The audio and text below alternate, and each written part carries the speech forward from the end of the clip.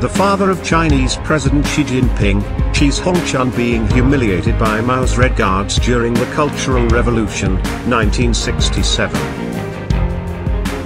A Native American Mohawk man about to punch an armed Canadian soldier during the Oka Crisis, 1990. A woman working on the fuselage of a Lockheed P-38 fighter aircraft at a factory in California, 1944.